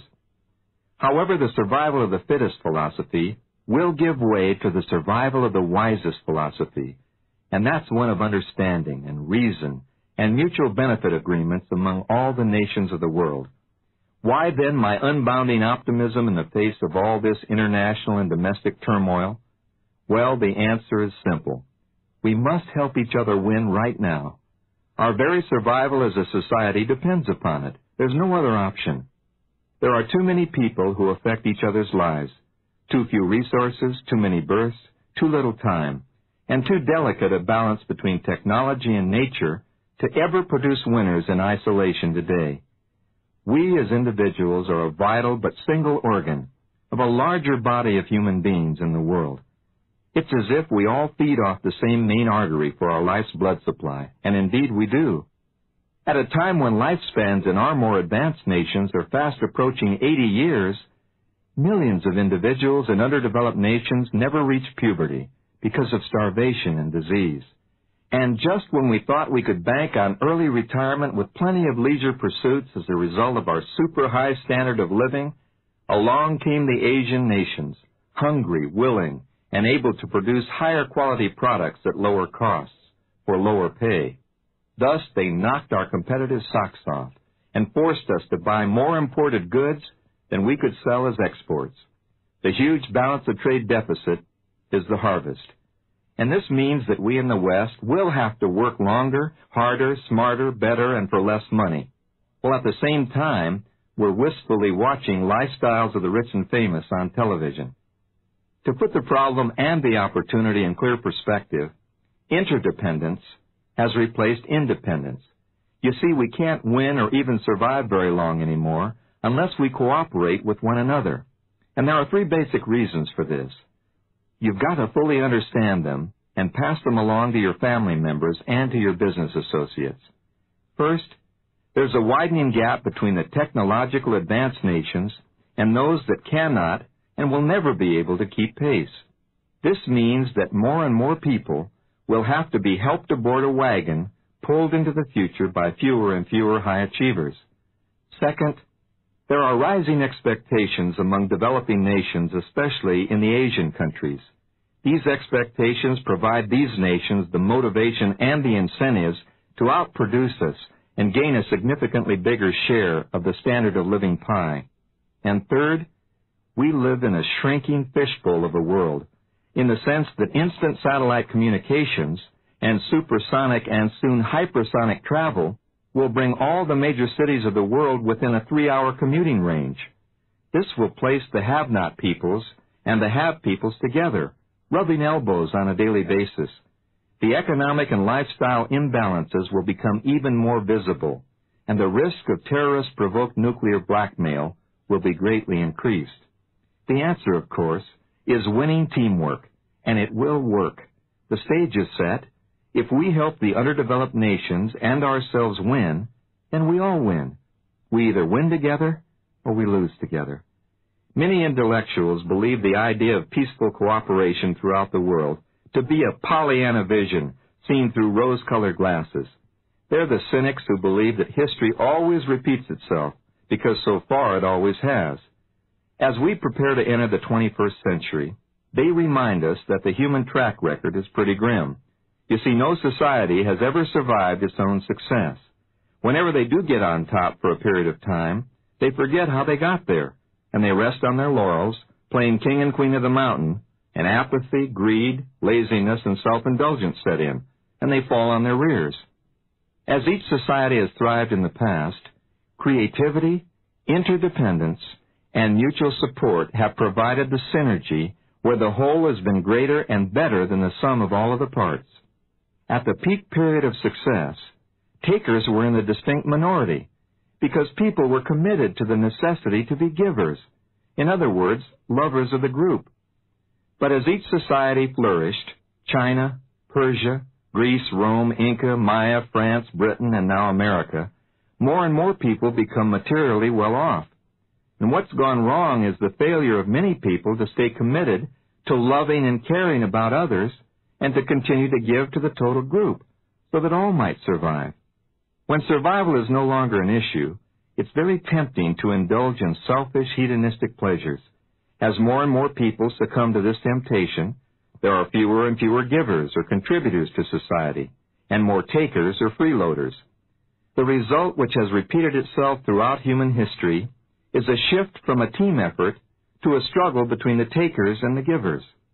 Takers, of course, are those who live strictly for the pursuit of their own immediate pleasure, regardless of the side effects on future generations.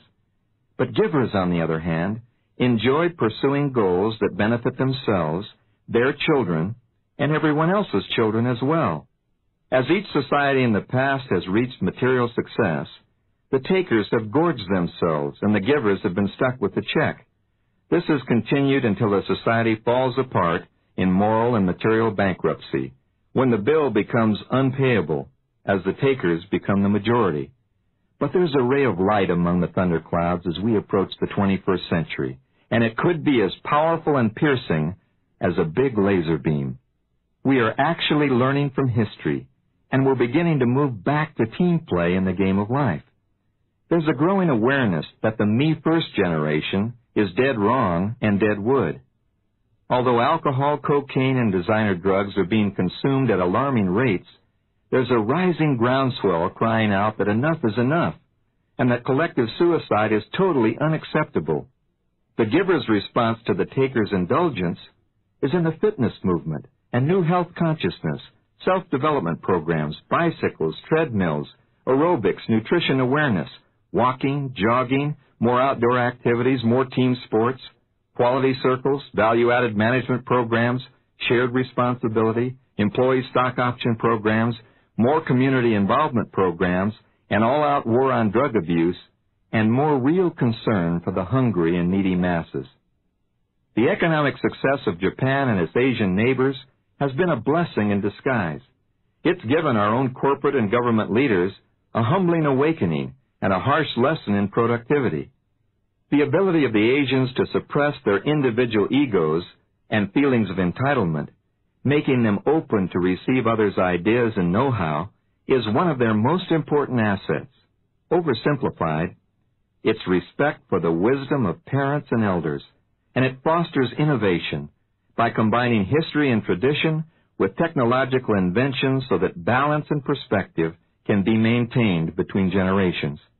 It combines lessons of the past with futurism, and it's diametrically opposed to the if it feels good, do it, and when in Rome, do as the Romans do mentality. And it's foreign to the famous yuppie T-shirt slogan, he who dies with most toys wins. The truth is, he or she who lives with most joys wins. Armed with this new and increasing awareness, you and I can win the game of life in the 21st century, and at the same time, we can prepare the playing field for future generations. So this cassette is for you to listen to, absorb, and re-listen to. It's for you to share with those individuals you really care about. I believe the winning keys that follow will unlock your door to success now and in the next century, and give you the winner's edge in your personal and professional life. I also believe the concepts will be just as relevant in the year 2020 as they are today.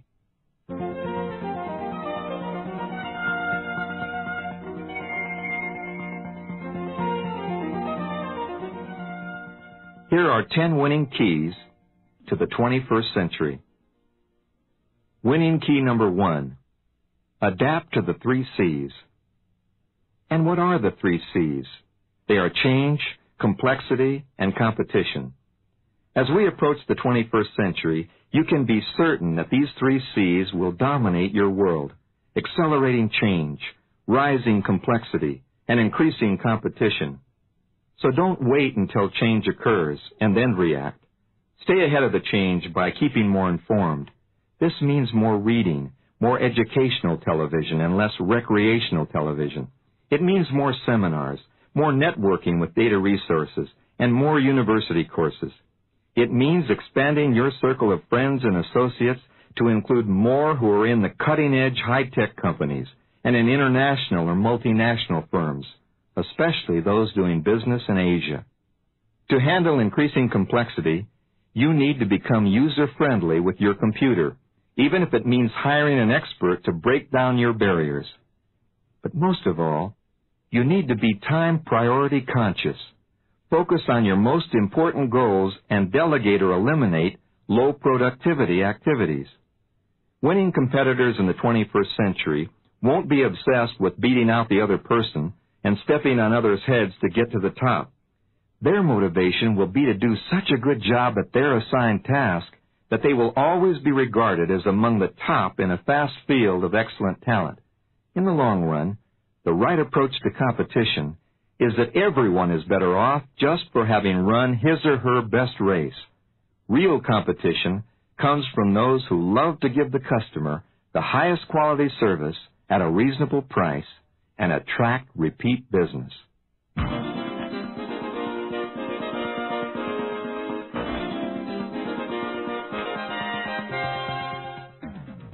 Winning key number 2. The winner's secret is enjoying the game. If you enjoy your work, you'll do it better.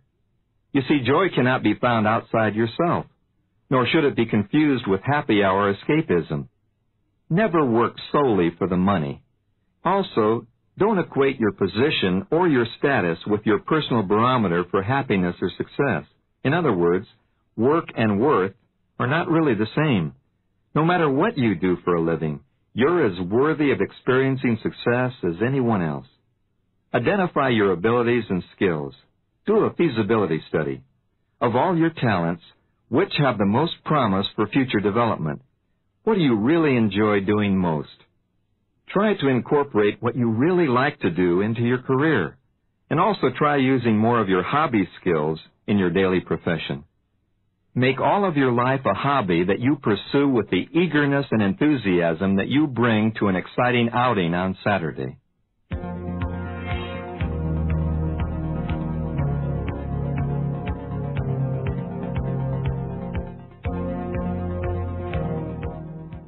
Winning key number 3. Tune out the bad news. A study recently completed by George Washington University monitored the national evening television news for 100 nights. Over 6,500 negative statements were recorded, while only 370 positive or good news items were logged.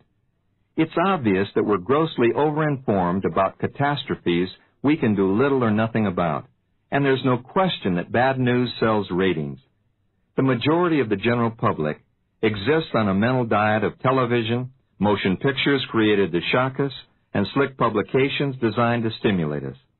I consider most of what we have available as junk food that leads to mental malnutrition and poor emotional and spiritual health. Television constantly exposes children and adults to antisocial behavior performed by the incompetent, the uncouth, and the insane. At the other extreme are the superheroes with unnatural strength and superhuman abilities. They're handsome and beautiful, and when average individuals compare themselves to their TV heroes, they usually see themselves as inadequate. Recent studies conducted by a Stanford University research team have revealed that what we listen to and what we watch does have a marked effect on our imaginations, our learning patterns, and our behaviors. First, we're exposed to new behaviors and characters. Next, we learn or acquire these new behaviors. And the last and most crucial step is that we adopt these behaviors as our own. One of the most critical aspects of human development that we need to understand is the influence of repeated viewing and repeated listening and verbalizing in shaping our lifestyles.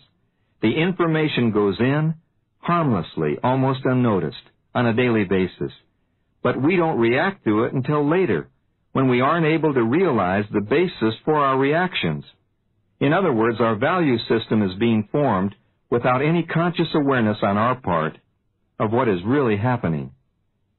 If you really want to win in the 21st century and raise a winning family in the process, demand more educational and more positive television programming. Demand higher quality motion pictures by passing up the marginal ones. If you have to, boycott the theaters by renting good video cassettes. Save your money and your kids' money by being more selective.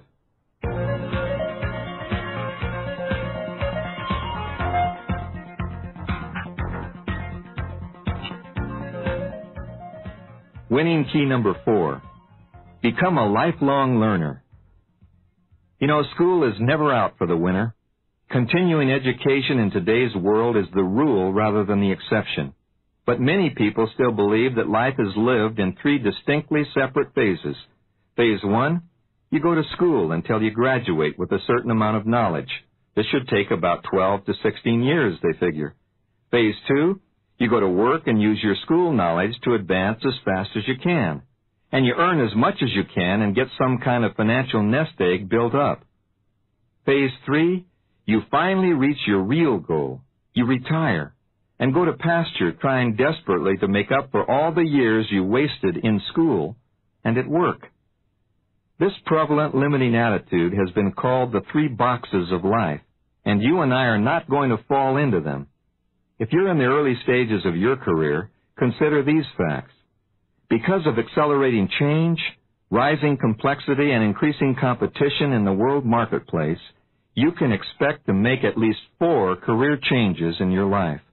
And there's a good chance that one or more of the companies that you work for will be acquired by a more aggressive one, or will become non-competitive, or will be forced out of business altogether.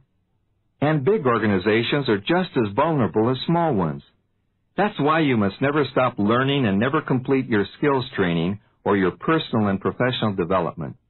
You must become a lifelong learner to remain in the game as a valuable player. So view yourself as you incorporated, and incorporate your mental assets. By building your book value through continuing education, and by raising the value of your own stock in yourself, by investing in skills training to anticipate change, you'll continue to be sought after as a one-person service corporation by employers who will compete to retain you and to buy from you.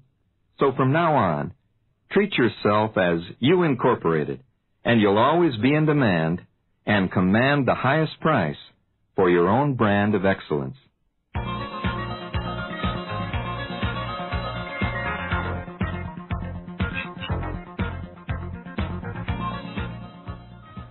Winning key number 5, become a proactive innovator. There are 4 basic modes of thinking in today's society that individuals have adopted and embraced. 30% of the population are victims of the system in their own minds. They are inactive, and they wait for someone to save them, or they wait for the next catastrophe. 50%, or half the population, are survivors or sustainers. They see themselves swept along by environmental and market conditions. They take one day at a time, with no real game plan or goals. They are reactive, and they wait for a trend, a problem, or a change to occur before they react with a decision that will sustain them. And 10% of the population are dreamers. They're active, dreaming up new ideas in the shower every morning that will change the world or make them successful. They are very active, but they never really get out of the shower, dry off, and take action on their ideas in time to catch a trend. And finally, there are the 10%, like you, who are the innovators. While the victims are inactive, waiting and dreading, while the survivors are reacting and hanging in there, and while the dreamers are in the shower, active but non-productive, the innovators are out of the shower, dressed, ready, and proactive in the market. The innovator for the 21st century has the visionary's ability to look ahead, the philosopher's ability to learn from history, the inventor's ability to employ breakthrough concepts, and the entrepreneur's ability to deliver those concepts profitably and effectively to the marketplace. To win in the 21st century, you've got to become more of a proactive innovator by anticipating change, yes, even welcoming change, and ride the front end of the wave while it is still building and curling. Be a trend spotter and be a wave rider right into the 21st century.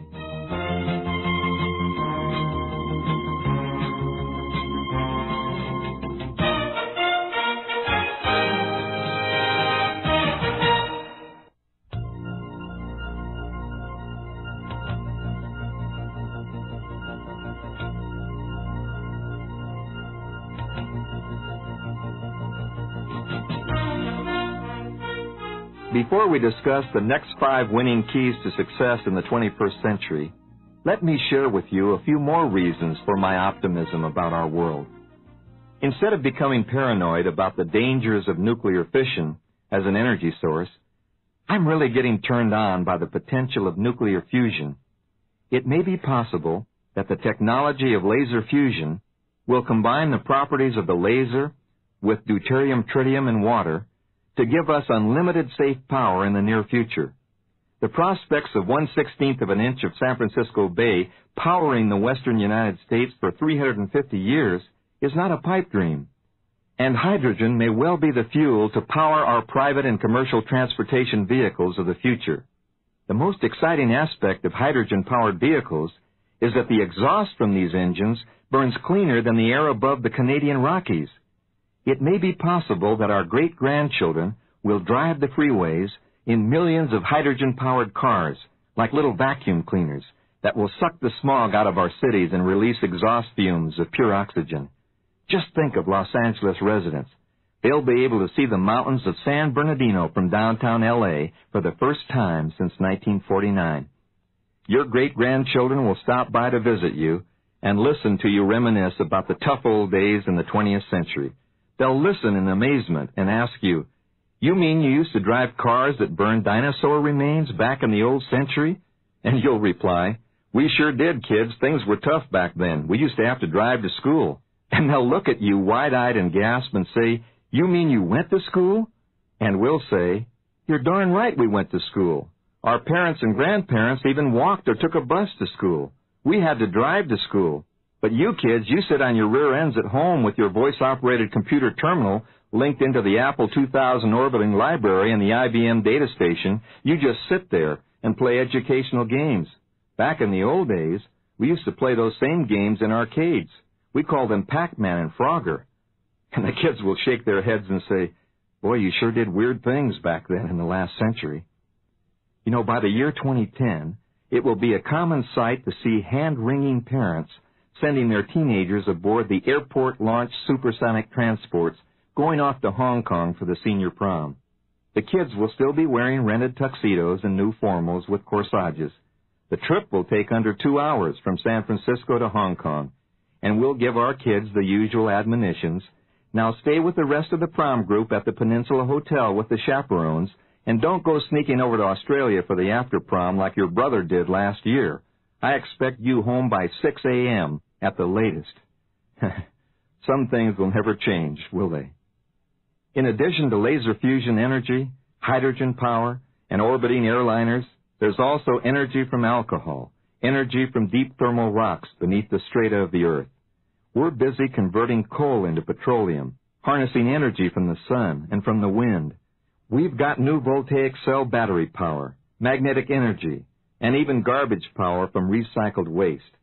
You know, we're very fortunate that electricity was not first used as a weapon or destructive force. Had the first product of electricity been the electric chair or a lightning weapon, you can be sure that today we'd all be afraid to plug in our toasters and appliances because of the way the media concentrates on the negatives rather than turning problems into opportunities. You see, the same type of technology at Los Alamos Scientific Labs that Edward Teller and Oppenheimer used in the Manhattan Project to develop the atomic bomb is now being used to split the atom into even smaller particles for the benefit of humankind rather than for destruction. The linear accelerator at Los Alamos and other research centers is splitting the atom into minute particles called mesons and pi mesons, which have a very, very short lifespan. When these particles are propelled into the human body at the exact location of a tumor, there's a good prospect that the radiation treatment will destroy the tumor without affecting the other organs of the body adversely in the process. And thus an invention for destruction has been converted into an invention for saving and lengthening human life. And that's why I'm so optimistic about the future. We are turning crises into positive opportunities.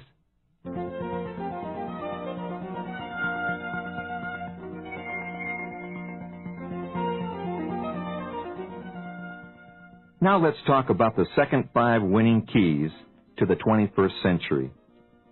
Winning key number 6, learn to be an intuitive manager. Now's the time for whole brain thinking and decision making.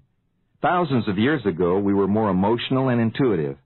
As we learned how to use tools and communicate, we developed into a left brain society, utilizing verbalization, logic, and practical step-by-step solutions to our problems.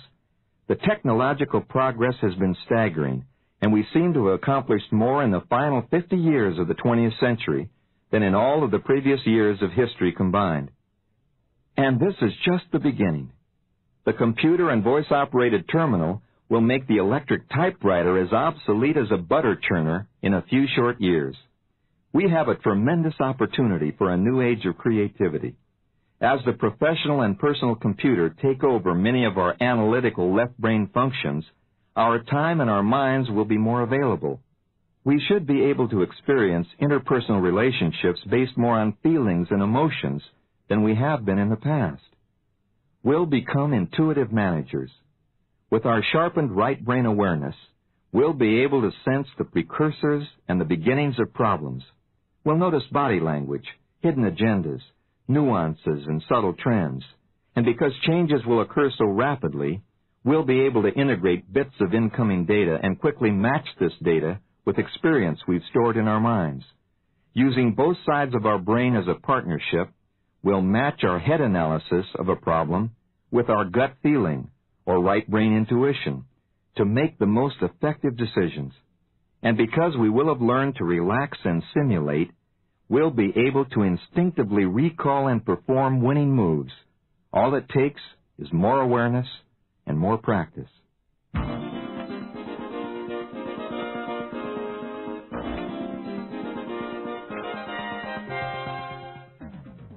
Winning key number 7, strive for excellence, not perfection. You know, there's a common belief that certain achievers do everything right, that they never make mistakes and their plans never fail. There's the presumption that only if you're perfect, and perfect all the time, only then do you have the right stuff to succeed. Well, nothing could be farther from the truth. Successful winners in the stock market make money on only 2 out of 5 investments. And actors and actresses who are today's superstars, they were turned down 29 out of 30 times after auditioning for dramatic roles or for commercials. Psychiatrists' couches are filled with people who can't bear a moment of failure. Rather than try and endure and maybe succeed or maybe even fail, these individuals choose not to try at all.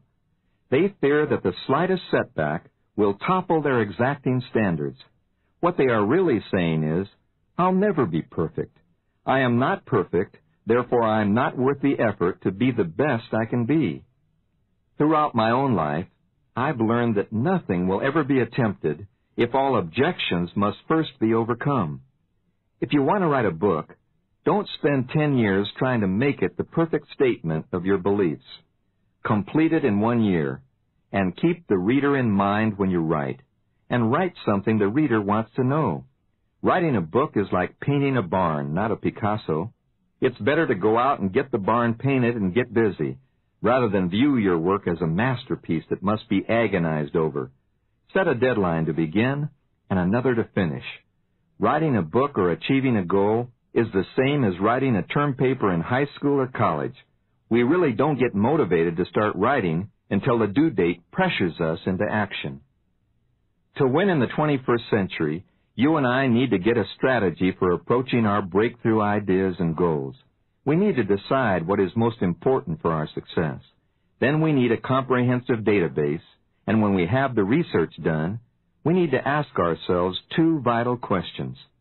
Is this an idea whose time has come and gone? Or is this an idea whose time may never come, or will come too far in the future?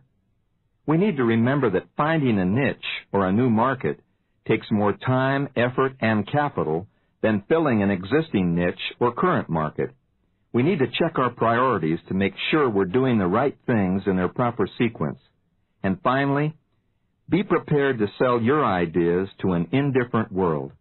In this fast-track society, in which change and competition are accelerating, you'll find that most people, even in your own close quarters, will be so busy following their own game plans and their own instincts that they'll appear to be aloof or unresponsive to your great concepts and innovations. Unless you can illustrate dramatically and quickly how what you're doing benefits them, you'll find that you're selling your ideas to an indifferent world. That's why you don't want to hesitate and wait for the perfect moment. There just isn't one. And never give up. Persistence is the winner's edge. If you're in sales or have friends and associates in sales, listen to these startling findings from the National Sales Executives Association concerning sales persistence, and listen very carefully. You'll be as amazed as I am. 80% of all new sales are made after the fifth call to the same prospect. 48% of all salespersons make one call and then cross off the prospect. 25% quit after the second call. 12% of all salespersons call 3 times and then quit. And guess what?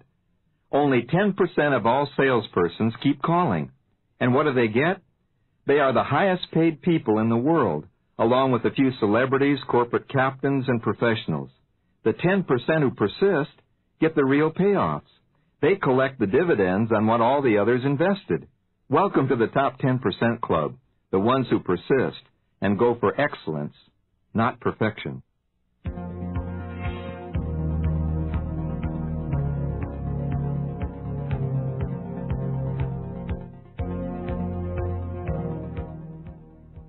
Winning key number 8.